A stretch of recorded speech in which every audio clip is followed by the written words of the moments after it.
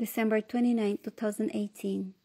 We are at the borders of Canaan, and my eyes cannot stop crying at the condition of the people who claim to be part of the faithful remnant of God. My heart suffers, and only in God can I receive consolation. There is no delight for me anymore on this earth, because I have been able to see a better earth, that is, the heavenly one.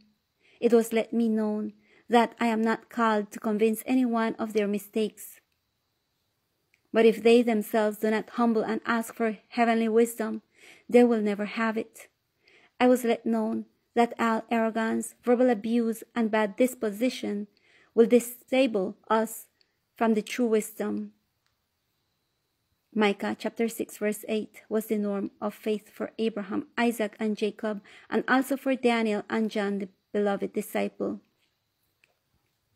It is not up to anyone to save anyone's life, because there is only one mediator and Savior among you, Jesus Christ.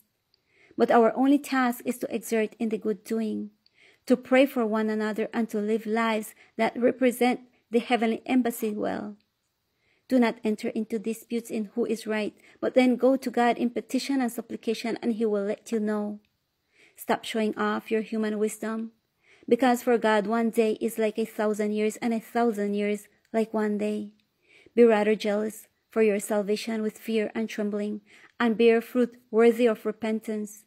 So be jealous, because your adversary the devil goes like a lion to destroy not only the body, but what is even more important, the soul. We are on the eve of a great test, and no one will be able to pass it with the help of anyone.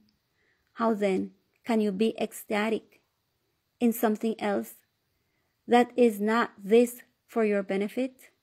Many blind and deaf almost feel the final test, but their mind, given to the reprobation, acclaim, "My Lord is slow to come." Fools, you speak of me, but you live out of me. Don't you know that he who is not grafted unto me will never bear true fruit? Hear that it was said by the prophets, a voice crying out in the desert, "Straighten the roads and bear fruit worthy of repentance, and you will find rest for your souls." But I tell you that he who is already in me, he bears much fruit, and my love is in him. For this you will recognize him. His life is deemed worthless, and his only reason for being is to serve in my name. But this perverse generation of lips honors me, because their opinions and greatness have their cup full. What then shall I do? I will go to the vineyard and order them to be brought out before reaching my barn, and I will set fire on them, so that they will never again pollute my vineyard. I will do this to vindicate the voice of my servants. These were violated for generations by those who claim to come in my name, but I never sent them, and thus they will be vindicated. Prepare then, my real flock, for the dwellings are already ready, and the table of sweet delicacies is served. The number is almost complete, and everything is ready. Ask for the streets. Who knows how to get to heaven? Then think, have I found anyone? As I live, that you will not find anyone, for all those who have been transferred in life have never walked among you, nor will they walk until the restoration of everything. But if this is already revealed, how then do you follow men because of their renown? Perhaps in my word, lamp, is it not a lamp to your feet and a light for my path? Foolish, lacking in understanding, who live declaring your achievements and fantasies in vain speculations. Don't the signs speak for themselves? Do you not see having eyes and hear having ears? This spurious day is come, And everyone who conceals this fact is on the side of my adversary. Am I not the one who governs the universe and everything that exists in it? Won't I know what is to come? Foolish, lovers of your ideas more than of God. How then can you have discernment if you only seek your own pleasure? But my people, look for me in solitude, in the peaceful whistle, in the great heights. There my power and wisdom is deposited in them and prepares them for the great final event where the light surrounds the earth with my truth. But the foolish despise this encounter, and busy in their plans, despising as thus says Jehovah. They do not take this time of great value for them to encounter with me for the final preparation. And then, what will they say? Lord, in your name we cast out demons, and in your name we did this and that. But I will say, depart from me, evildoers. How many will perish for not following instructions? And he answered, many. How many will live to follow them? And he himself answered, few. But will be enough for the final task.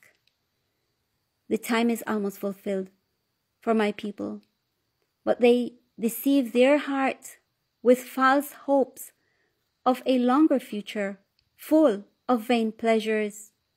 This claim to be Jews, and they are not, but they are jingling cymbals. Humble yourselves, humble your hearts, and submit in soul and spirit to the search for the real truth and to the forgiveness of your sins. What else will I do with this vineyard? I tilled it, sowed it, cared for it, pruned it, and it did not bear fruit. What then did the one who sent me say? Go and plant another vineyard outside my field. So I went out of my vineyard and planted, and I saw that my care was giving results, and I began to reap fruit. But the one who sent me said, do not turn back to the old vineyard, but continue in this and gather the best seed and plow more field and sow with the good seed.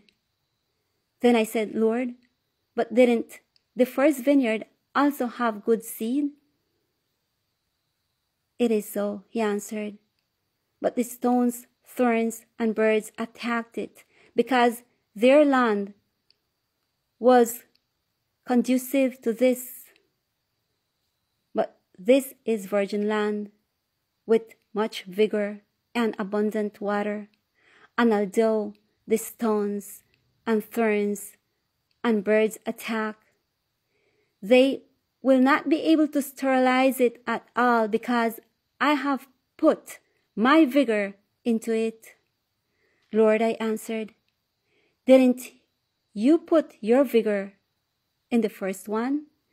And he answered, yes, but it stopped flowing the water that gave it life and became sterile. Now then, what will I do? Will I be afflicted by their sterility? And he himself answered, no, by no means. I will go to another field and sow the good seed in it. He who has ears to hear, let him hear. For the understood will understand. There is no prophet in their own land, nor blacksmith in their own blacksmithing. That is why we say, he is neither a prophet nor a blacksmith. My administrative angels take note of every act and word. My eyelids examine the sons of men. Who will hide from me and can prevail by his own justice? Quick of speech and slow to hear. These are like chaff blown away by the wind. Don't you know that you will be judged, and this is already? Why do you live in such indifference, hating each other? Who taught you to hate your neighbor? When did I tell you this? Love your enemies. Pray for those who persecute and insult you. But this, yes, it is said, hate sin, but love the sinner. Separate yourselves and do not touch the unclean. But your transgression and iniquity have separated you from the good doing, and to the bad they call good, and good bad. Crooked and perverse generation that hate the truth and love lies. Your kings and princes deceive you and twist my words into human vanities. Seek me while I can be found, and as long as I am near. Soon, very soon, the Holy Spirit will no longer be among you, and only those who accepted the early rain will receive the latter rain, because you will not be able to receive the latter without the first. What will you do when you see that it is not granted to you? The mighty will shout, there, and there will be no one to comfort him. I stand at the door and knock. If anyone hears my voice, I will enter in him. I will dine with him, and he with me. If you listen to my voice today, do not harden your heart. Only then can you be saved. After this was dictated to me, I was told, Mark chapter 4.